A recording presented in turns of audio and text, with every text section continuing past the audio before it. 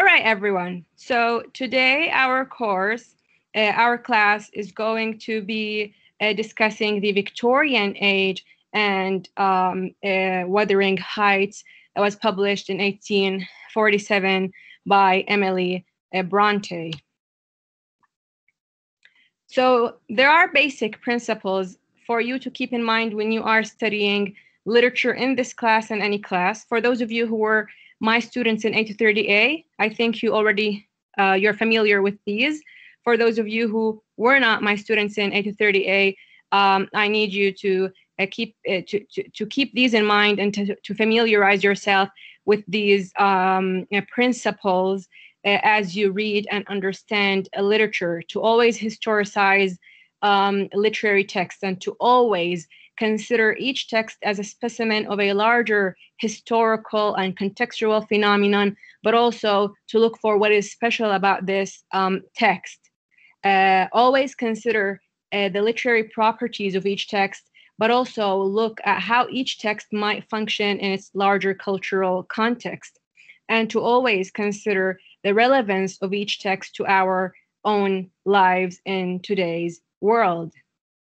To always also be aware of when a text was written, because certain texts can be set, for example, Wuthering Heights, the text that we're going to be studying, it begins in the 18th century and it ends at the very beginning of the 19th century. But Emily Bronte, the author who wrote it, she wrote it in the middle of the 19th century. And so it is important for us to keep all these things in mind. When you have a narrative, a story, try to determine and know when the action of the narrative takes place. We're going to see an example with Wuthering Heights. When you read a text, read it within the context of what was going on in the world around it. What was happening in England around the time that Wuthering Heights was written? What was happening historically, culturally, politically, economically, and ideologically, and what was happening worldwide? What's the connection of England to the rest of the world around that time? All of that is very important for our purposes because it gives you a better understanding and a better feel of the world of the novel and what was basically happening. More importantly, ask how the text is affected by the larger process of history, which is historicizing. Is history moving forward? How is this text basically participating in the process of history? This is the Marxist model of history. If you remember from 830A, we discussed that the European history, there's a model, a consensus historical model that has been established in the 19th century about the model of history for Europe, falling into or having three principal categories. We have the classical period of Greece and Rome. And then we have the fall of the Roman Empire. Then we have the medieval times that we have discussed in 830A, which were informed and controlled by a feudal system, economically and politically, by the landed aristocracy. And that era is also called, or had a designation as the Dark Ages. Why were medieval times called the Dark Ages? Because it was a dark period for European, for all of Europe, that they were plunged and stagnant in terms of no cultural advancement, no cultural and new cultural energies. Their feudal system was a very part of the ancient regime, old style basically regime. And then after that, after the 1,000 years of medieval darkness, basically, we have the Renaissance, the times of the Renaissance, if you remember from 830A, when we basically started to have new energies in Europe and more modernizing energies that happened during the Renaissance time. And then after the Renaissance, we move forward to more modern times that are informed by a capitalist system. And then, if you remember, we covered the Enlightenment period in Europe, specifically France by Voltaire, and then basically that we move forward. We still are under basically late capitalism as of today. Hopefully, according to Marx, we will have a workers' revolution, a proletarian revolution that will lead the world ultimately to be under socialism. So this historical model is very important for you to understand where we are. So because if we move to 19th century England, then we know that the bourgeoisie that we discussed, the bourgeoisie who gained more prominence and were becoming more powerful during the Renaissance onward, were basically the real ruling class of all of Europe by the 17th, 18th century. And so by the 19th century, which is the time of this novel, Wuthering Heights, the bourgeoisie were the ruling class, have been the ruling class of Europe. All right. So what is the context of Wuthering Heights, the story that we will be studying? Where does it take place? It is important to know the location of the novel. So the action takes place on or near the Earnshaw estate. It's in a place that's in north of England, known as Wuthering Heights. Emily Bronte was actually inspired by a real location that's called Top Withens. It's an abandoned farm house. She had also other inspirations because her novel is really influenced by a Gothic atmosphere. Once you start reading the novel, you will understand what I'm talking about.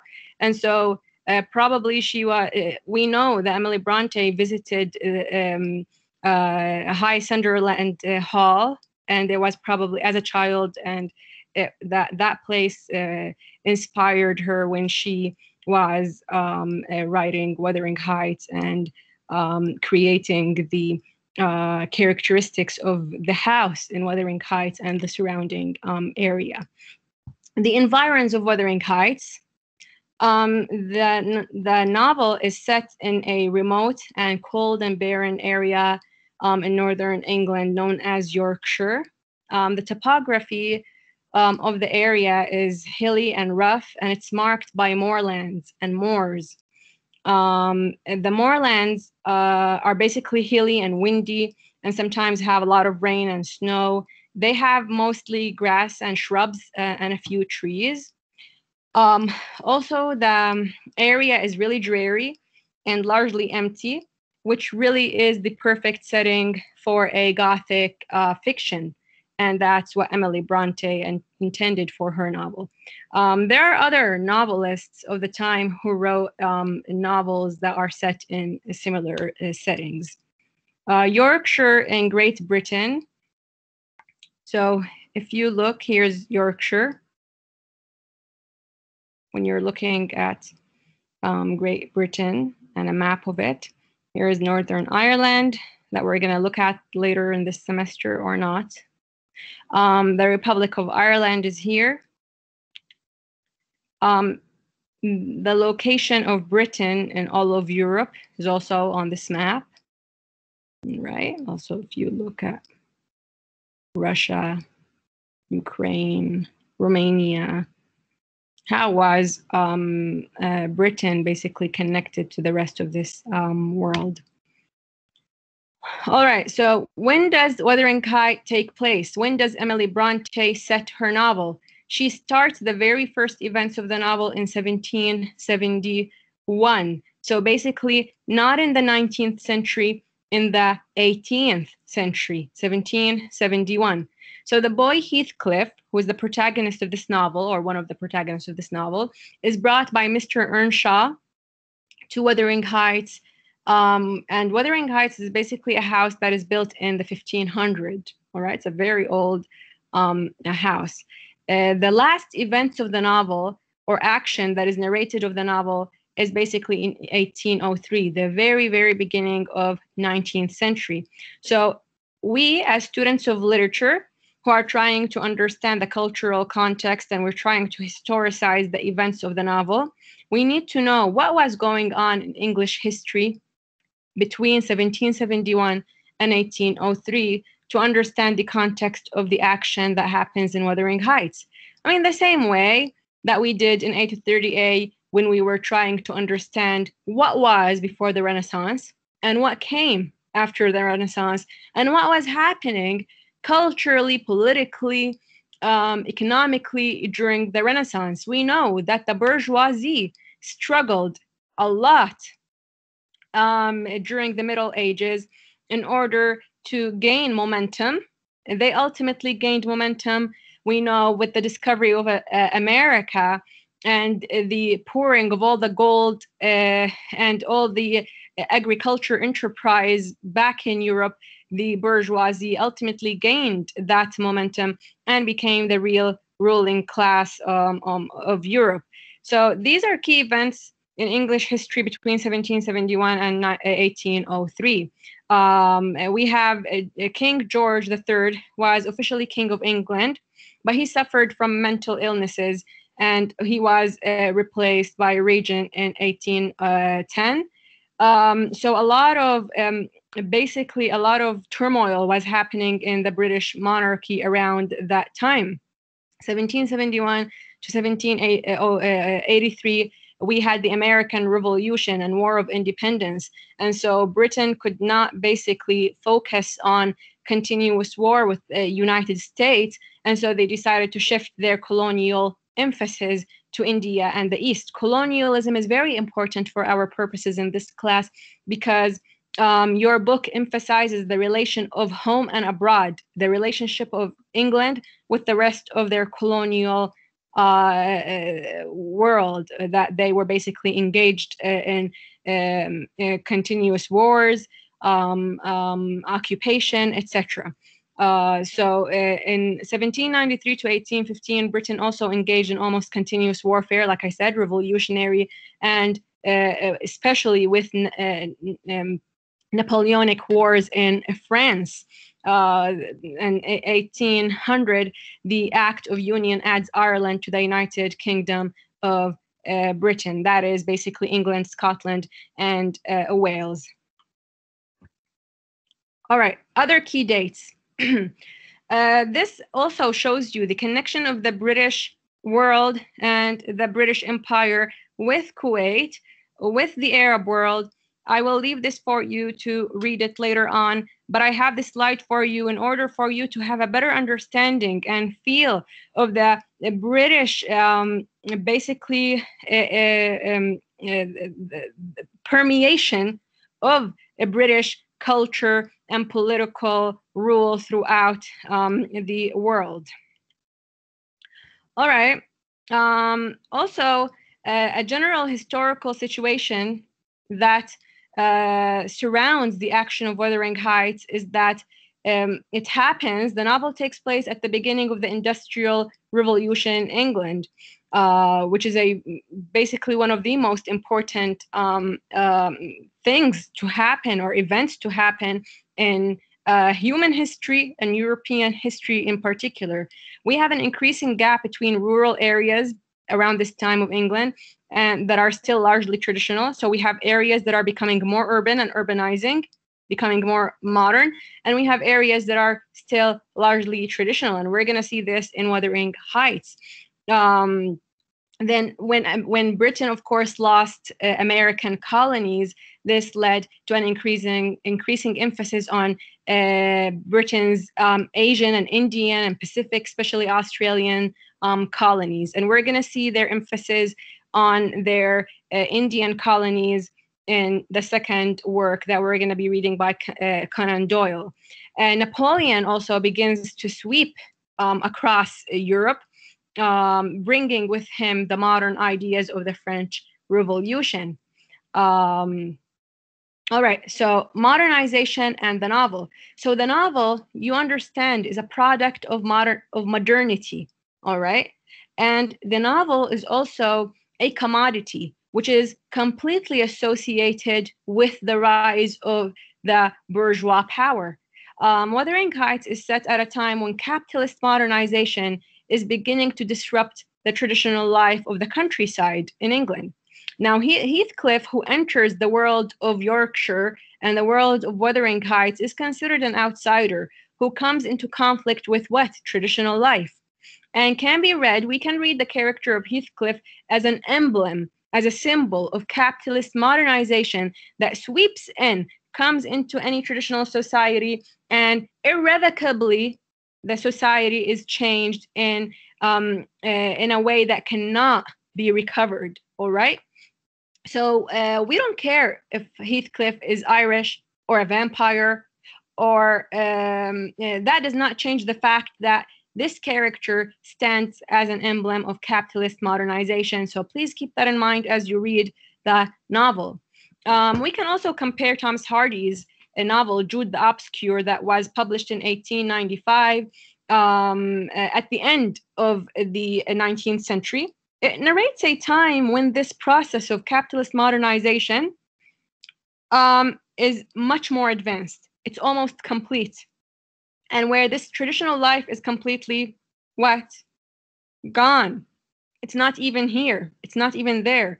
Now, when Wuthering Heights was written, the capitalist modernization was still underway.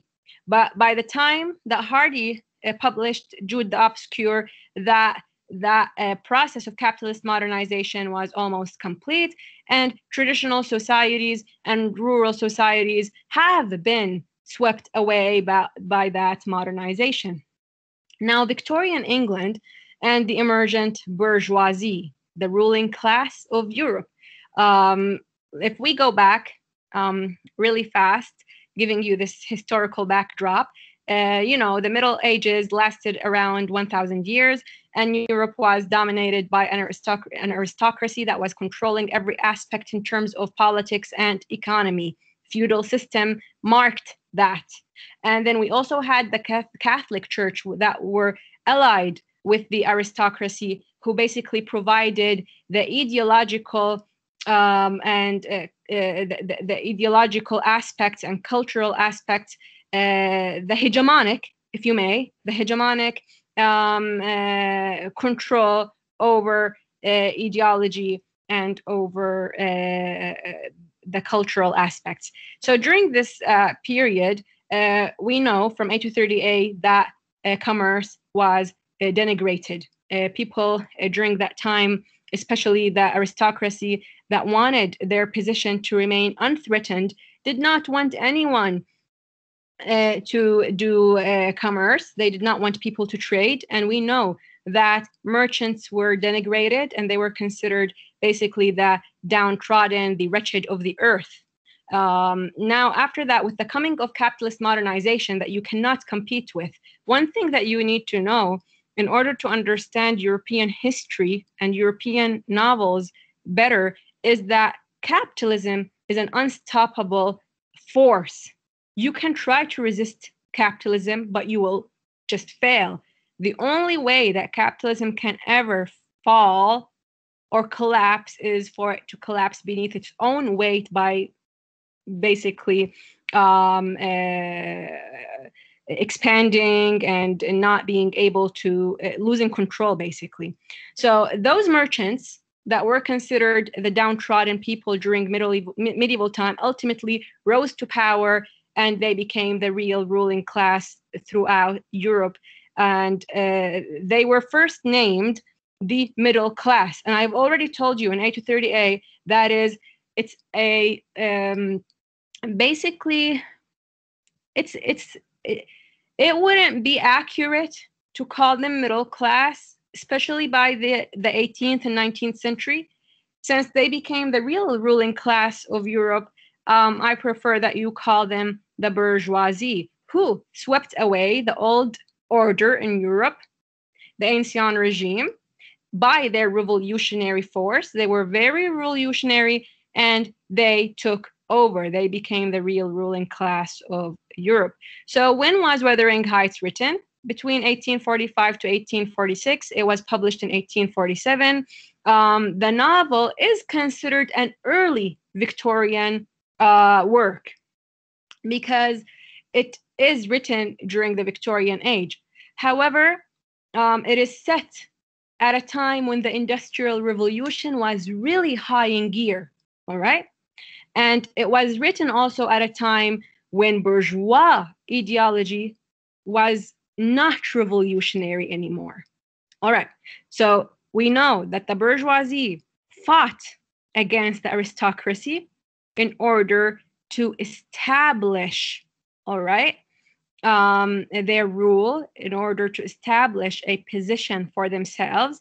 However, once the bourgeoisie were more enabled, when they became the true ruling class of Europe, they have become stodgy, they became conservative, and they became socially conformist. Those people who were once upon a time very revolutionary decided to entrench that dominance, and they grew morally conservative. And so I want you to keep that in mind as you also read Wuthering Heights. Queen Victoria lived from 1837 to 1901, barely made it into the 20th century. Those are key events that happened during the reign of Queen Victoria, aka the Victorian age. 1848, Karl Marx and Friedrich Engels published the Communist Manifesto. In 1851, the Great Exhibition of the Works of Industry of all nations declared Britain's commitment to modernity and empire. That is very important for our purposes because it shows the extent to that Britain basically was connected to the rest of the world, and the relationship between empire and other places.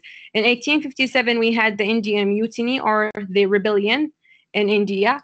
In 1858, the British government assumes control of India from the British East India Company.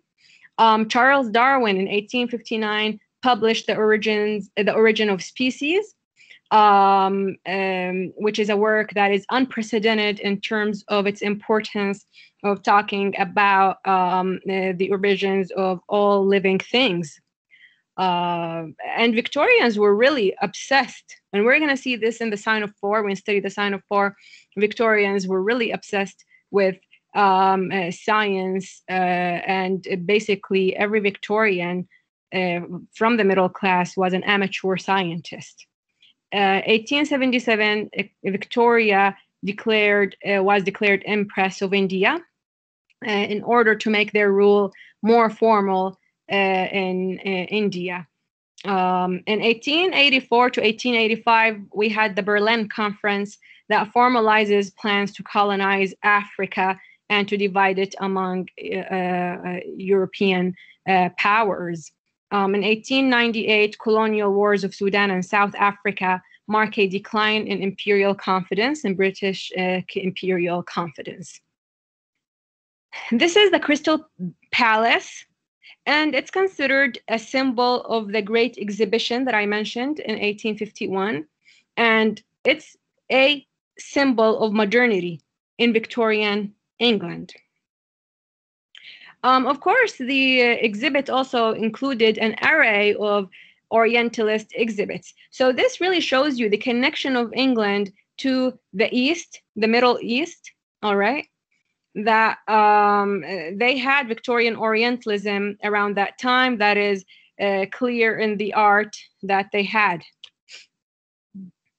This is Al Hamra Tower in Kuwait, which is a symbol of modernity that shows you that modernism and postmodernism is a global phenomenon. All right, so key characteristics of the Victorian age in England. That age was marked by certain characteristics.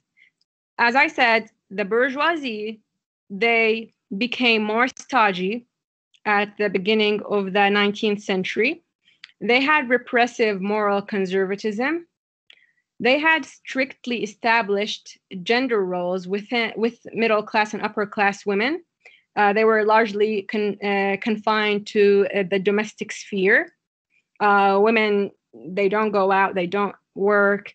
And of course, we're not talking here about working class women, because working class women went to factories, they were exploited, they are not even part of this world.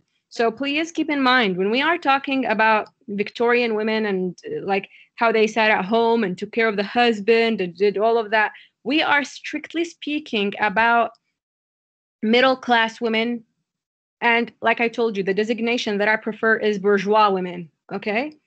So we also had an increasing dedication to science, as I just mentioned earlier, as a mode for understanding the world. So Victorians were completely obsessed with using science and scientific inquiry when trying to understand and rationalize events that are happening around us in the world. This also was accompanied by an increasing dedication to the industrial modernization. Again, that goes with the capitalist industry that was in high gear, like I mentioned earlier. We also had an increasing commitment to imperial expansion. So Britain was like still trying to expand, still trying to further their imperial interest in the rest of the world. Victorian domesticity. What are the basic principles pertaining that? The ideal of feminine domesticity for upper class Victorian women was embodied by a figure of the angel of the house. Who is this angel of the house? Who is she supposed to be?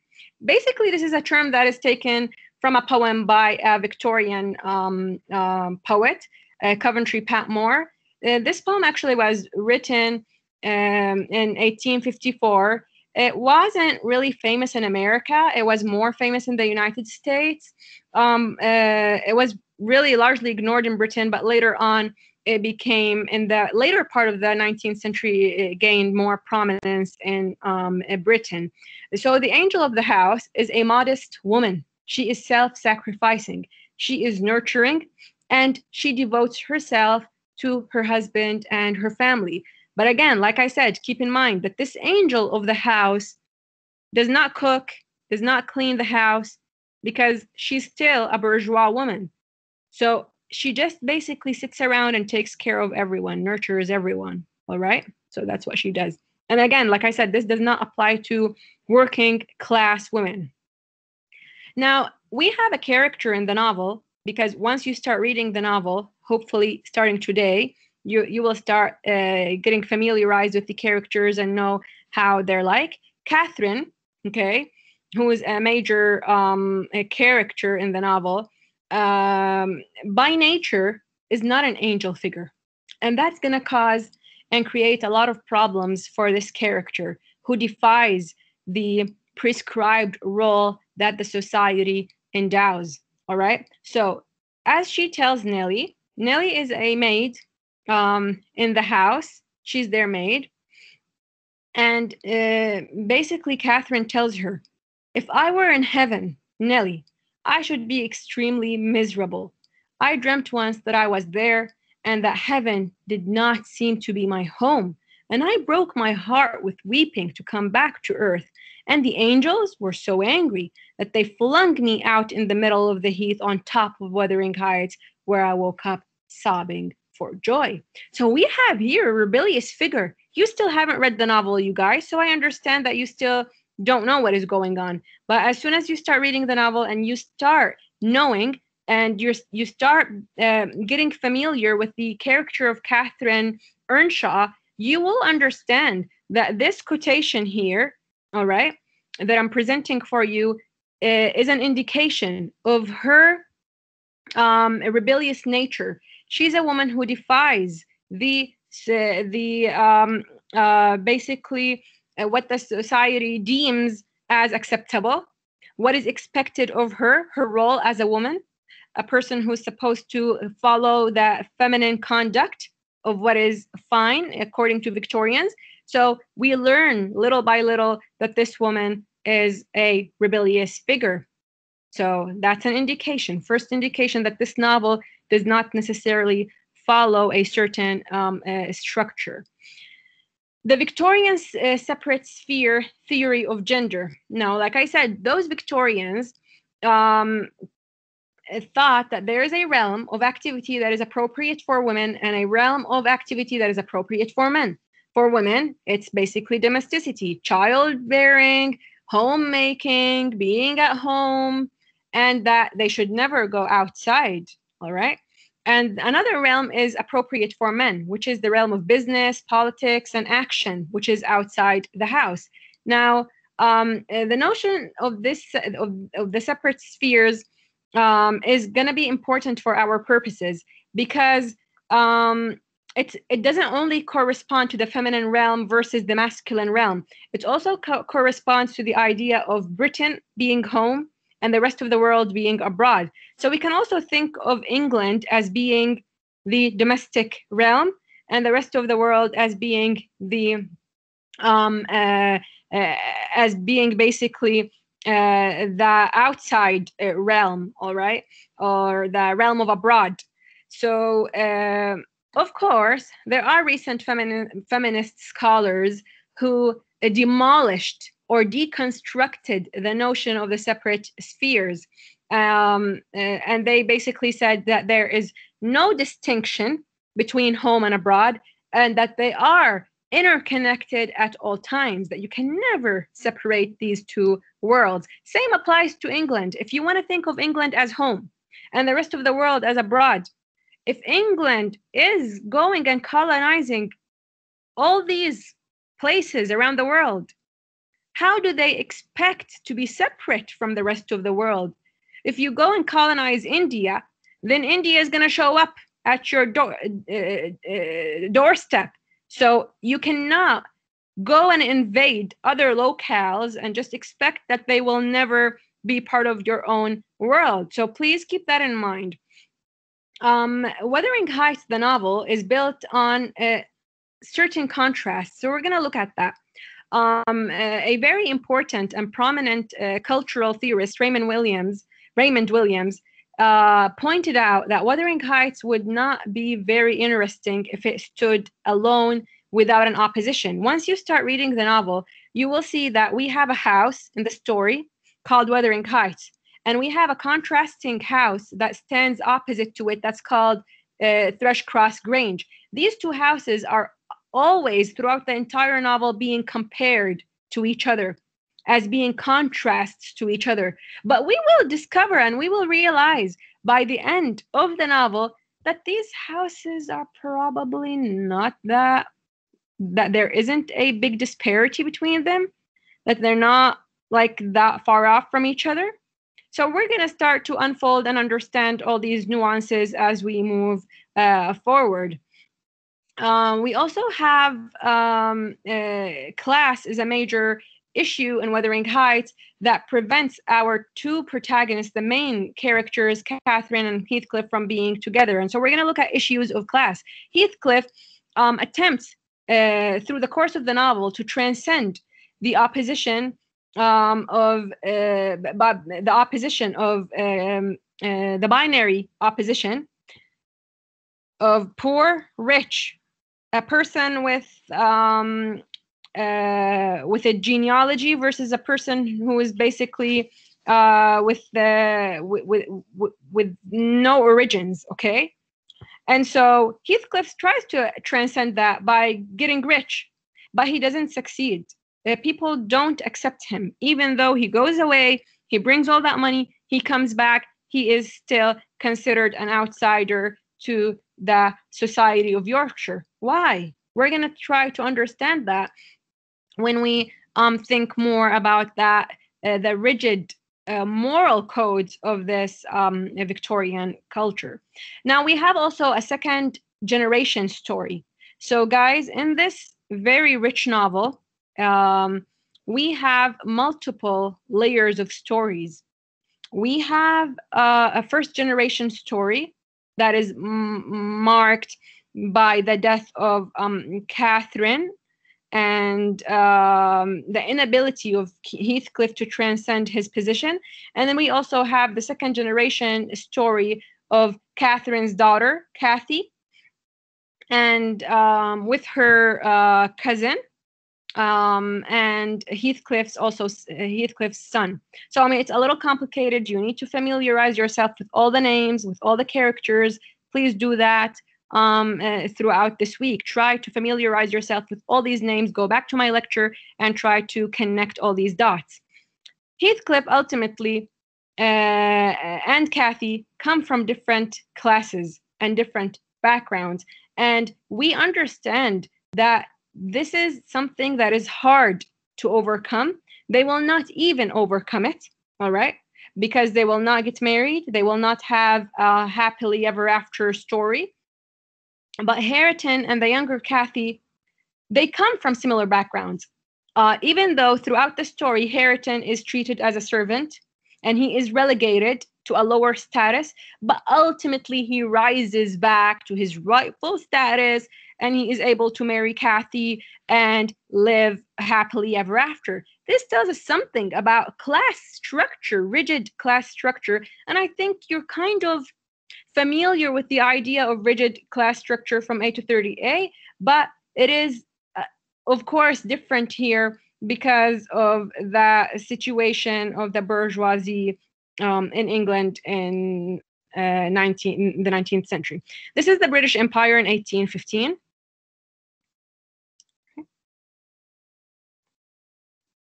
This is the British Empire in 1920s. The Victorian novel. The Victorian novel was the dominant form of literature during the 19th century.